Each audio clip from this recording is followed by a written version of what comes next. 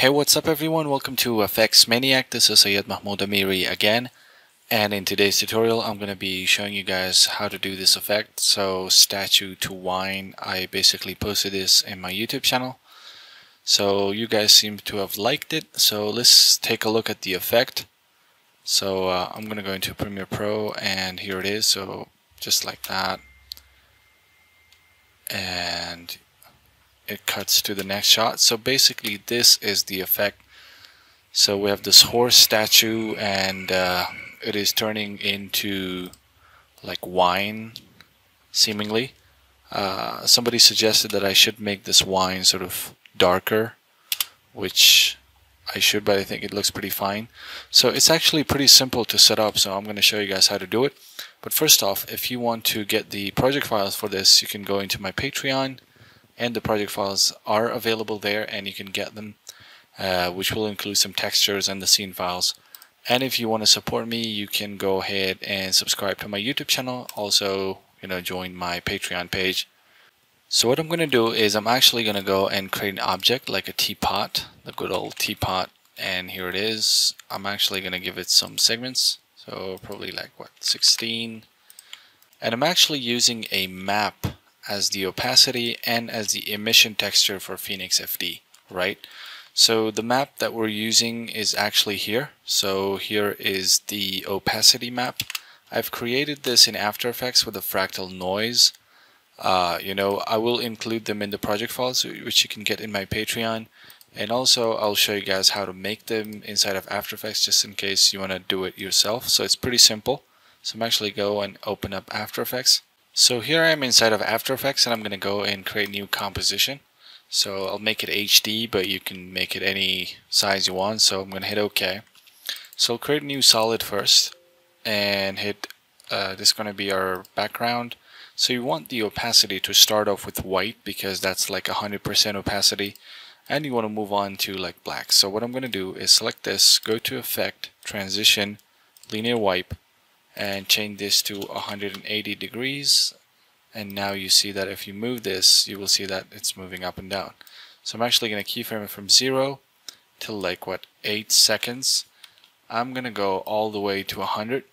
So now you see that it's moving down, and I'm going to increase the feather to like 120, and just like that. Now we want to create that sort of fractal noise texture to give it more of a sort of procedural and organic look. So I'm gonna go and create a new solid, hit OK, and turn this off. I'm gonna mask off this portion of this. Alright, so just this much. You want to make sure that your sides are actually far enough so that when we feather it, there won't be any problems.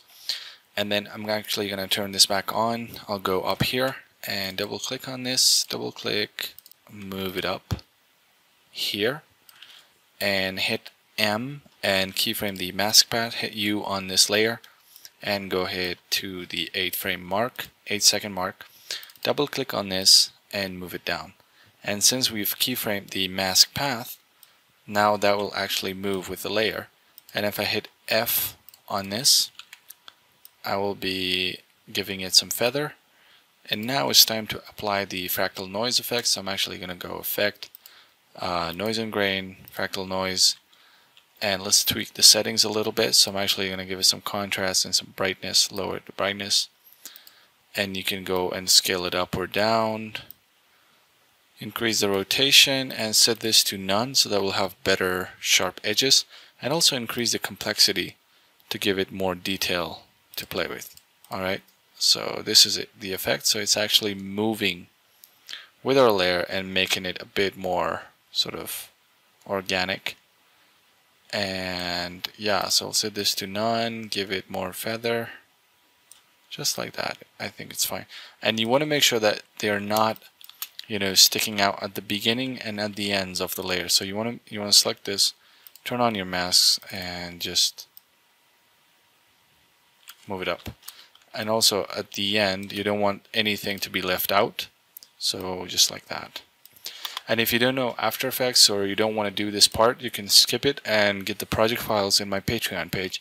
And also we'll be needing another map for the Phoenix FD, which is pretty simple. So I'm actually gonna just go into After Effects, create a new composition, and just select create new solid, and just like before, mask it, give it some feather, just like that, and make sure the sides are wide enough, and just hit M and keyframe the mask path to move it from top to bottom.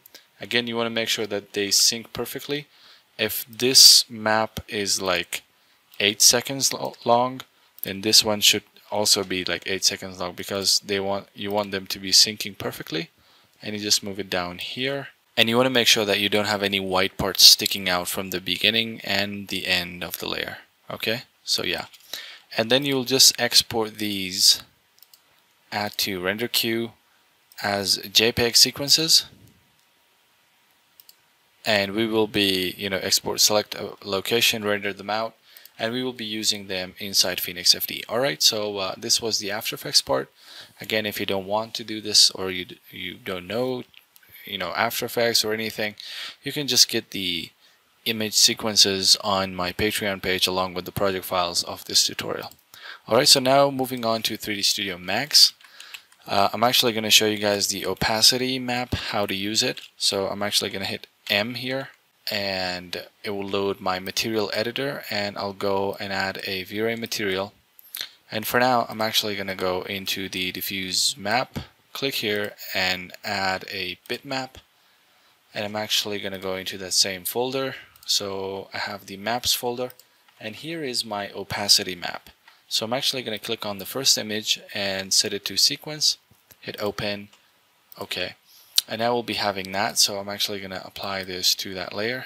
So apply it here, show map in the viewport, and now you'll see that it is actually moving, but we need to increase our timeline. So I'm actually going to click here and set it to like 600 frames, okay, just like that. So it's moving, but it's not UV'd perfectly.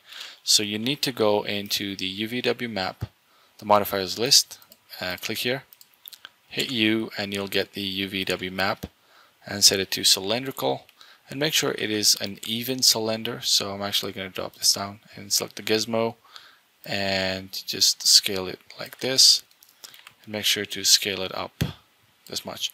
Alright, so now you see that the map is actually going correctly across like 600 frames or whatever. So hold down Control and Alt and right click and drag, and you'll increase your time. So whenever it finishes, just like that. And we want to add this. The diffuse was just for preview purposes, so I'm actually going to add it also to the where's the opacity as well. So now if I add a light here and go ahead and set this to like 7, and I'm actually going to create a background for this so you can see it a little better. So now if I render this out, you will see that these parts are going to be transparent. So I'm actually going to click on render. So you'll see that half of the teapot is gone due to that opacity map. So that's what we're using to sort of make the model disappear. And then we're going to be using the next map as a Phoenix FD source, and yeah, that'll be it. So that part I'm actually going to show you guys in the main scene. So now onto the main scene here. So I have my Phoenix FD grid here, and I have my Phoenix FD liquid source. So whenever you create your liquid source, you're going to go and add your statue object, and output velocity is set to 12, surface force, and I'm actually going to hit M, and I've loaded the second sequence, which is this one, the Phoenix FD map. I've loaded it as a image sequence right here, which is the map 3. So map 3 is right here.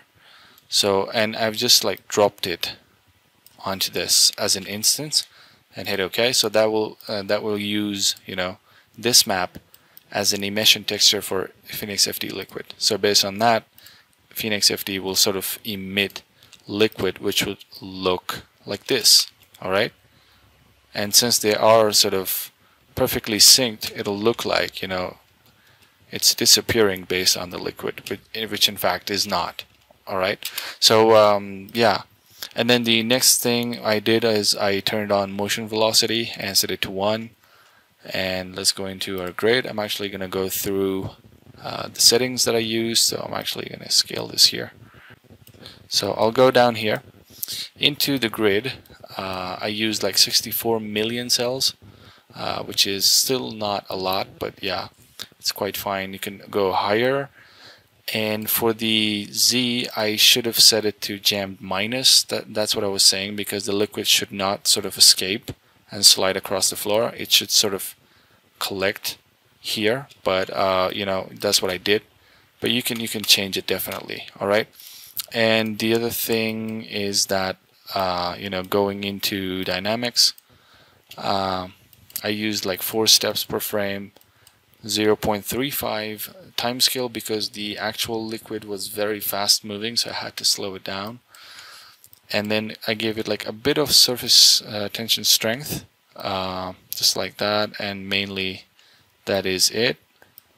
And yeah, so set an output path, and you know, yeah, once your you know, simulation is finished, you just go ahead and create the wine material, which is actually right here, I think. So it's actually like a, you know, we're gonna make it black and give it some reflection and full refraction and a bit of a fog color to be able to create that sort of you know, wine sort of liquid. Alright, so that's what the fog color is doing, and that is basically it. So let me see if I miss anything else. I haven't. So you do want to go and set up a very simple example first. So you want to learn the effect and, you know, play around with it, and then you can go ahead and change your object. Make sure the UVs are actually, you know, sitting properly, and once you're done simulating, you can just go ahead and put on your, you know, original stone texture or whatever it is. Alright, and then I brought it into After Effects, added some motion blur, some color correction, and that's basically it. Alright, so this is pretty much it, and let me know if I've missed anything or if you have missed anything, so you can tell me in the comment section for this tutorial. And also, if you want to get the project files for this, again, you can go and download it in my Patreon page. Alright, so this was today's tutorial. Hope you guys enjoyed it. Hope you learned something from it. Until the next one, enjoy working.